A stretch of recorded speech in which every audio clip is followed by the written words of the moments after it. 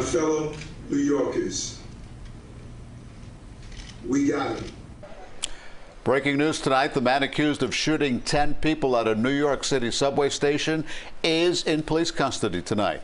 Police arrested 62-year-old Frank James this afternoon. Tonight he faces federal terrorism charges. At least 29 people were treated for various injuries in the attack. Investigators are now digging through James's social media posts to look for a possible motive.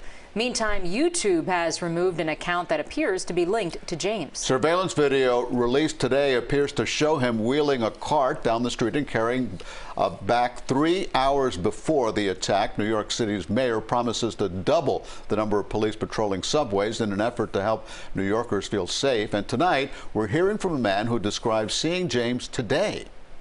I seen him walk in the sidewalk. I watched him in the camera from the screen. And I thought, oh my God, this is the guy. He killed the 7 people. We need to catch him. He was half back and his back. He put it on the floor like this. And I see the people walking be next to him. I thought, guys, be careful. Keep far from him. Maybe he's going to do something. Well, I want to go to live to Brooklyn right now. CBS 4's Bradley Blackburn is there. And Bradley, we understand it was a tip to Crime Stoppers that led police to the suspect?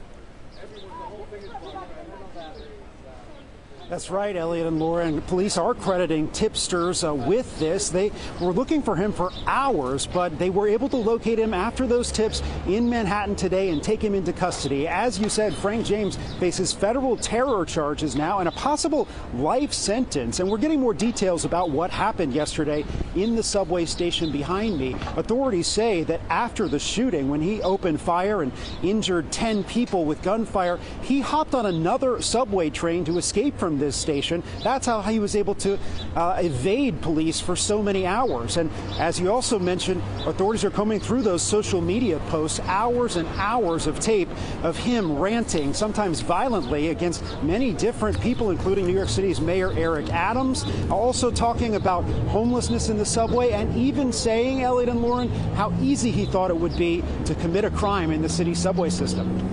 Bradley, you mentioned that they're going through those social media posts. Any inkling at this point as to what a possible motive could be? Is that what they're looking for in that social media information? That's certainly part of what they're looking for. You can imagine they'll be interviewing him as well, trying to get to the bottom of this. But that is the question. They're going to want to find a motive here, but he faces some very serious charges. And meanwhile, I should mention, guys, it's been fascinating to stand here today and watch so many people coming in and out of this subway station. This station reopened before an arrest had even happened. So New Yorkers were using the same platform where the shooting occurred, moving on with their lives while this manhunt was still underway. Yeah, and speaking of moving on with their lives, New Yorkers, of course, are famous for being so resilient. Nothing phases them, right? That's what we're led to believe, and so many New Yorkers live here in South Florida. What's the feeling like now? Are people still a bit apprehensive going into the subway?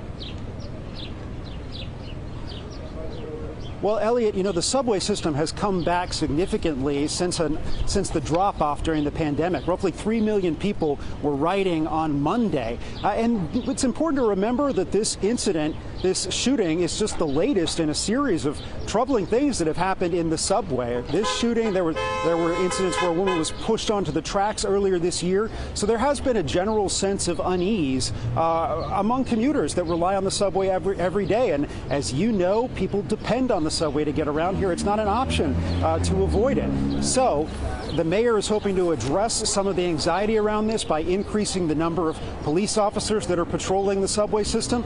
And there's even been talk of possibly putting metal detectors in some stations as another form of security. Still a lot of questions to be answered, Bradley, like this man's criminal record, how he was able to get a gun, so much information yet to unfold. Thank you so much for bringing us the very latest of what you know right now out of Brooklyn, New York.